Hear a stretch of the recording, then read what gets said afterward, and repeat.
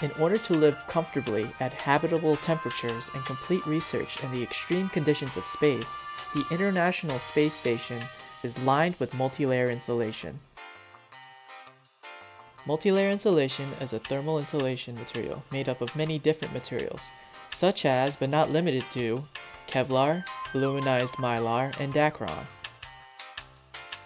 These materials are stacked in thin layers and combines the properties of its layers to help the crew on the International Space Station. The problem that this material solves is that the temperature inside the station needs to be regulated, factoring all methods of heat transfer. While the crew must be kept out of the enormous amounts of radiation emitted by the sun. There are a few criteria that materials must pass in order to be sent into space. The first criteria is that the material must be lightweight so that we can minimize the amount of fuel needed to send a large object to space and back. The second criteria is that the material must be cost-effective. There are many materials used throughout the testing, production, and execution stages of a mission, and the cost-effectiveness of the material can determine whether or not it can be used. Another criteria is the dimensional stability. This means that the material must retain its structure when it's exposed to vacuums, extreme temperatures, and other factors in the environment of space. MLI consists of multiple layers of three main materials: a reflective metallized mylar on the outside of MLI, reflective layers of Kevlar placed within MLI, and Dacron fabric that is placed between the layers of mylar and Kevlar to alternate between metallized and non-metallized layers and prevent thermal conduction. Kevlar is simply a strong plastic, and it's strong due to its internal structure. Kevlar is strong but light because it's made from layers upon layers of the same molecular chain woven into organic fibers. This defines a polymer.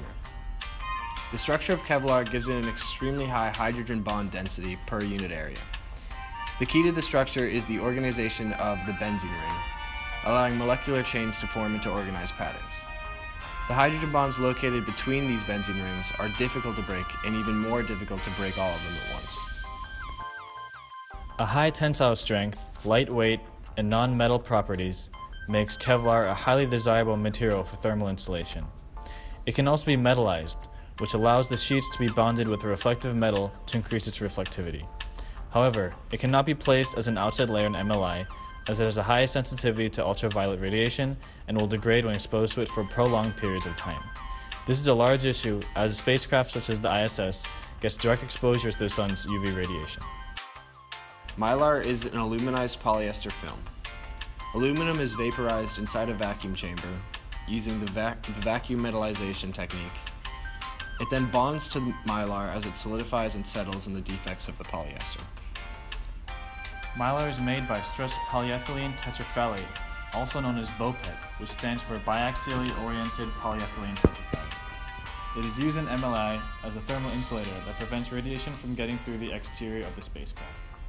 Mylar has a high tensile strength, shear strength, elastic modulus, high reflectivity, and the ability to be metallized, which can allow mylar sheets to be more reflective by adding a layer of metal.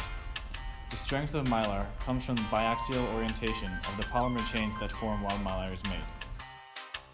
In order to prevent the conductive metallized sheets from touching each other and conducting heat into the spacecraft, a material must be placed between the sheets to separate them. Dacron is a polyester fiber that, like mylar, is polyethylene tetraphthalate, but is not biaxially oriented.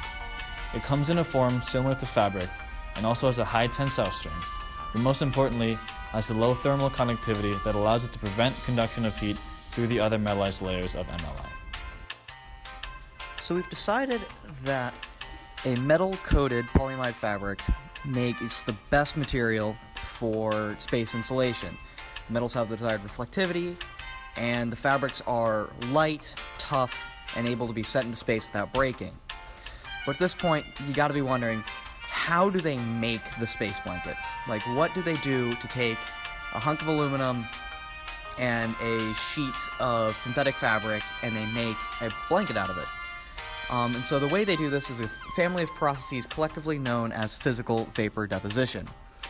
And all of the processes used, they result in a substrate being coated in a very thin metallic film. The most common by far of these processes, and therefore the one I'm actually going to talk about, is called evaporative deposition, also known as vacuum metallizing. So in evaporative deposition, you start by applying a base coat or primer to your substrate of synthetic fabric. And this helps promote adhesion of your metal, and it provides a better surface for deposition onto. So then you take the substrate and you put it in a vacuum chamber, basically just a giant metal dome that you suck all the air out of. And in this vacuum chamber, you put it on top of a small metal filament that's connected to a cathode and anode.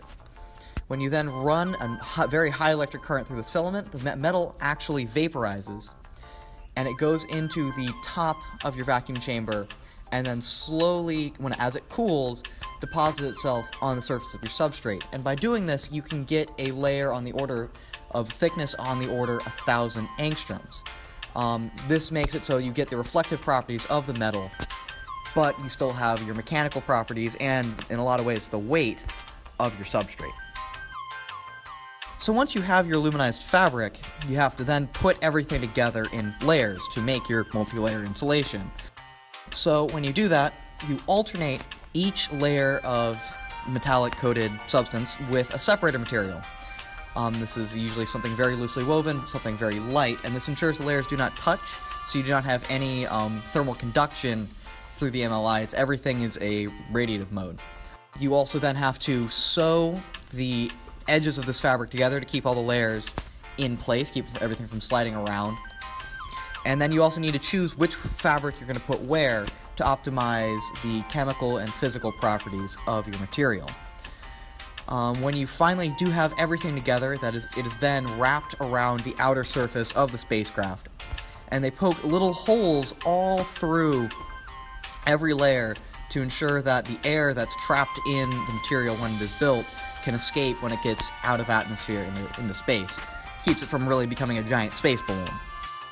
So in the end, this entire process of you pick properties that you need to have to keep yourself from freezing in space, and then you find something that has these properties, then you find a way to make this material is yet another example of the MSE triangle. Because of course you set up your requirements, and then you find a structure that has the requirements, and then you process it to get the requirements, but then that processing gets you the properties you need, and it just all goes around in a giant circle or a giant triangle. So that is all we have for you today. Thank you so much for watching our video, and I hope you learned a lot about multi-layer insulation used in spacecraft.